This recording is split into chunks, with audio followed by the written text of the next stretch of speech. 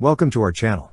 Don't forget to subscribe and put likes, because your support is important for us. And here we go. The MOWAG Piranha IV Armored personnel carrier originated as a private venture, with its first prototype completed in 2001. Distinguishing itself from its predecessors, the Piranha IV boasts enhanced features including heightened protection, expanded internal space, and increased carrying capacity. Despite these advancements, it did not secure any production orders. Nevertheless, Komatsu of Japan and BAE Systems obtained production licenses for this armored vehicle. Evidently, the Piranha IV served as an interim model, laying the groundwork for the development of the Piranha V, unveiled in 2010.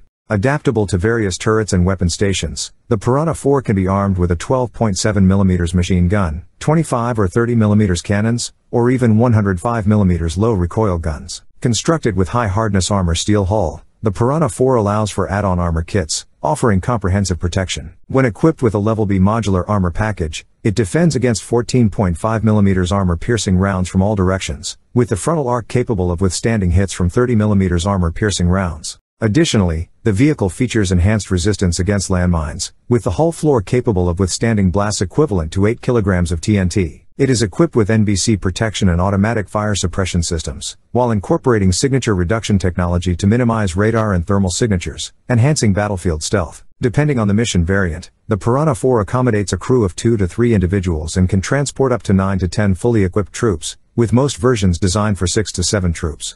Powered by a German MTU 6V 199 TE20 turbocharged diesel engine delivering 544 horsepower, the Piranha IV meets Euro 3 emission requirements. Paired with a ZF 7-speed transmission, it features a height-adjustable hydropneumatic suspension for excellent off-road mobility, alongside run-flat tires and a central tire pressure system. While not amphibious, this APC is air-transportable via the C-130 Hercules transport aircraft. That's all for now. See you later.